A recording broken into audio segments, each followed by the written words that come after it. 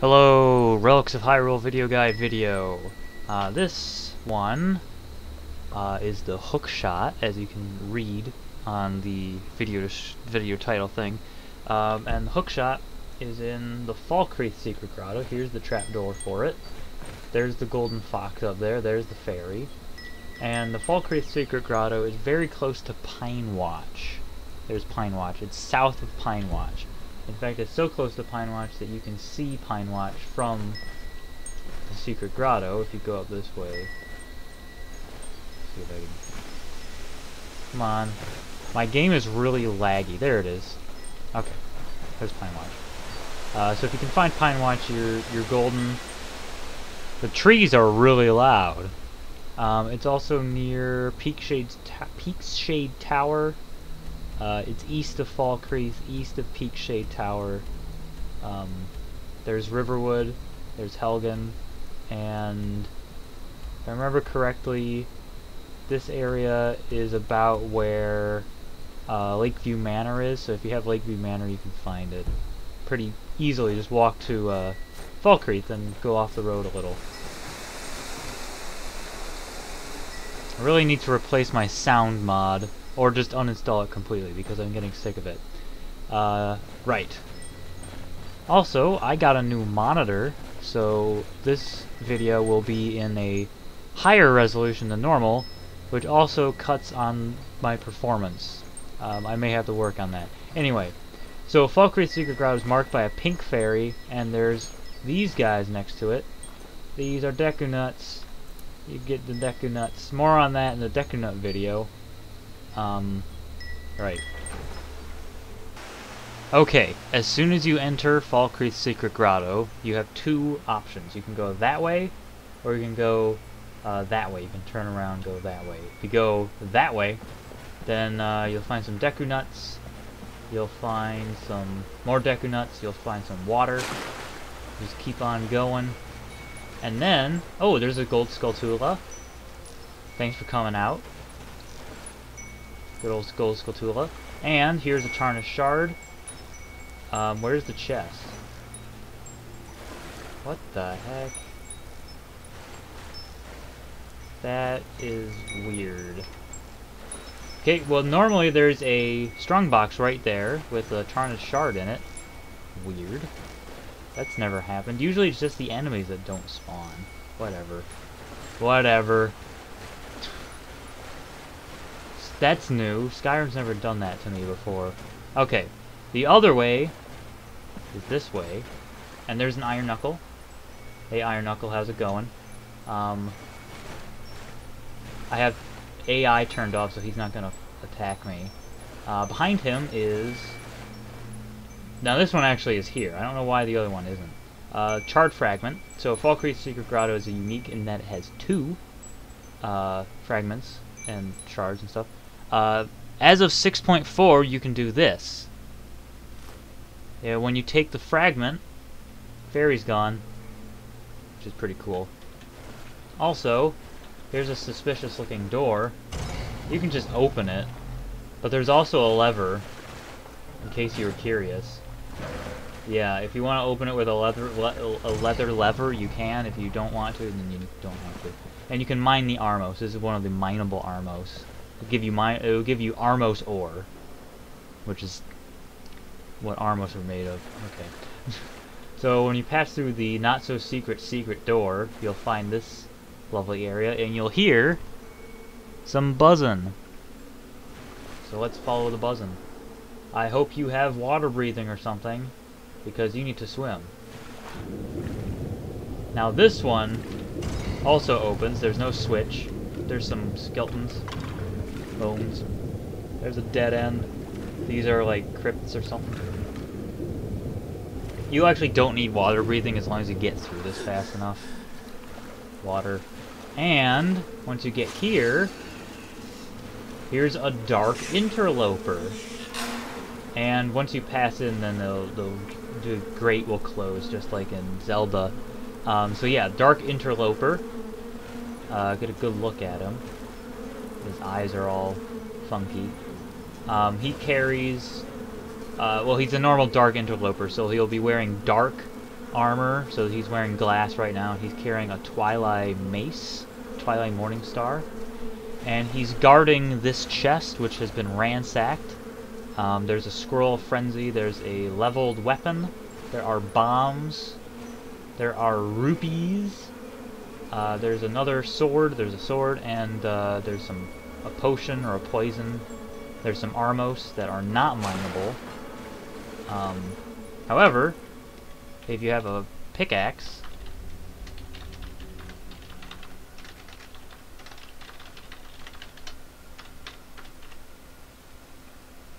how about that one?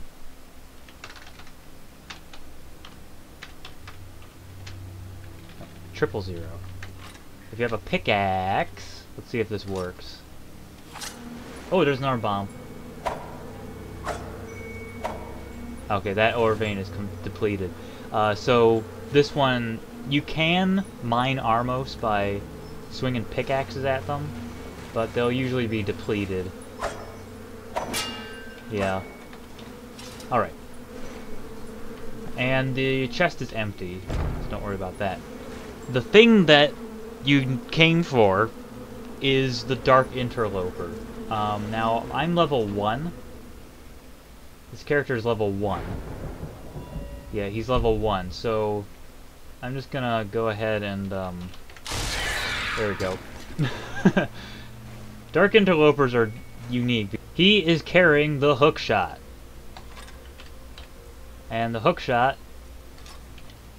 is a staff. By default, when you equip it, it doesn't have the hook. But more on that later. Right. Now that you have the Hookshot, you can use it. Here's what it does. So it's just like a normal staff. You charge it up, and it fires a hook. Now, it doesn't look the greatest at all, but this is the best that I could do. I think the model is really good. This Hookshot model is really good, and it does work. See, it hits. It's a little tough to aim because it hits slightly above your crosshair. But here's what it does. Let's see if I can find a. Yeah, let's get a Reekling in here. All right, Reekling. Whoop. So when you hit something with the Hookshot, when you hit an enemy with the Hookshot, they'll get pulled to you, or at the very least stunned. He got knocked away from me for some reason. Usually yeah, it depends on how you hit them. If you hit them really well, then they'll get pulled to you really nicely. So the Hookshot is really good to use with another weapon.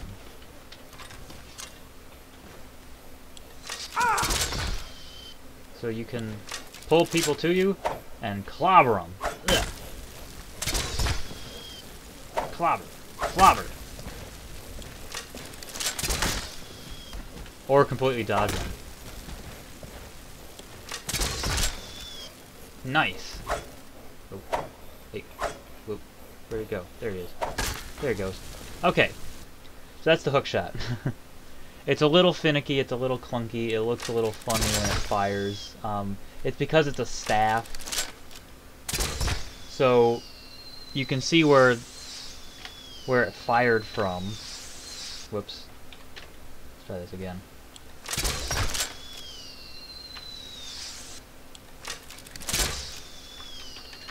It's I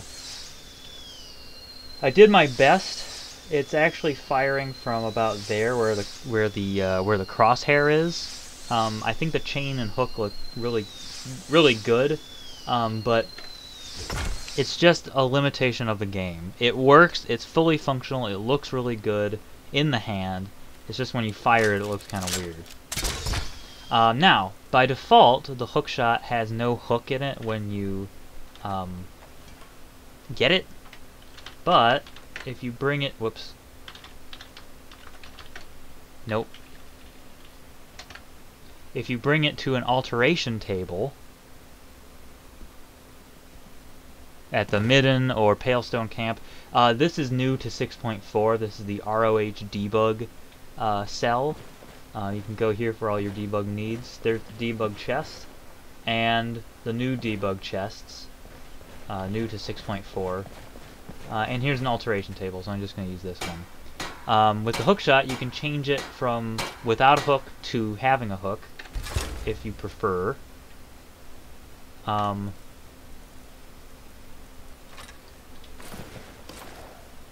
Makes it look a little different. But people requested this, so I obliged.